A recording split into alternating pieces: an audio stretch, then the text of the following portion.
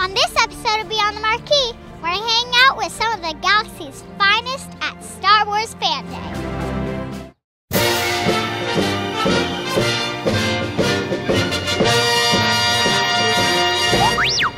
Hi, it's me, Lindalee, and today I'm at Star Wars Fan Day here in downtown Los Angeles with Star Wars The Force Awakens out on home video this week.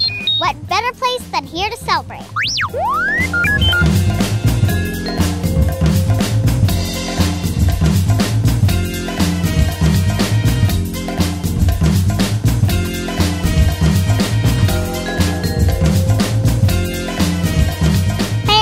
Obi-Shawn Kenobi. So, Sean, tell us what's happening today.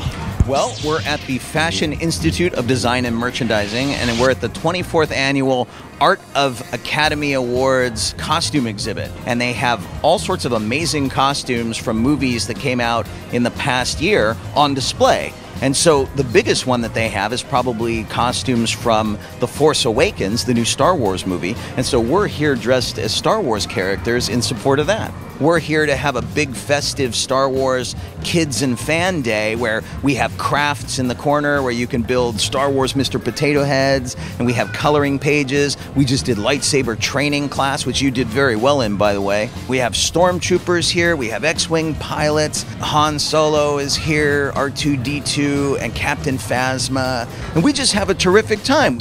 Okay, so I'm here with a bunch of Star Wars fans. So, guys, what do you think about the event? It was very mind-blowing because you don't get to see like the props that they used in the movies, so it was really fun to see. Let me hear you do your best Chewbacca growl. Can you do your best Yoda impression? Well, let's see. Visit the Death Star, you will. How's that? Good. Your partner's Chewbacca. Can you do a Chewbacca impression? Chewie? What do you guys think of some of these characters walking around? Well, I think they're pretty funny, I guess. We saw the sand guy. Yeah, he was pretty funny. He liked dancing a lot. Most of the characters, some of them freaked me out, some of them didn't. I liked the R2-D2. I'm here with Obi-Shawn Kenobi, and he built this Z-Wing. So tell me how you made it. Well, this whole car started as a Nissan 350Z, and then I took all sorts of cool parts that I found from all different places, and I brought them into my car, and I made a Star Wars spaceship out of a sports car. Because I like Star Wars so much, I thought it would be so much fun to do. And it's kind of like a big Lego project. I get all my cool parts together in one spot, and I make something really neat out of it. And that's really fun. I'm here with Judy from the FIDM Museum, so tell us about this museum. We have our 24th annual Art of Motion Picture Costume Design Exhibition, and part of it are the Star Wars costumes from The Force Awakens. These are the actual costumes that were used in the film, production costumes. And this exhibition is going to run through April 30th. We're open Tuesday through Saturday, 10 a.m. to 5 p.m. Thank you. You're welcome.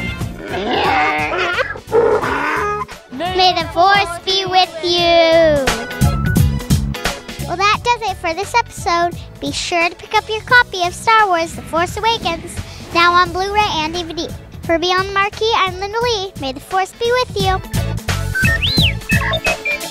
Why was BB-8 afraid of 7? Oh, I don't know. Why? Because 7 BB-8 9 up. No! This has been a Studio 23 production.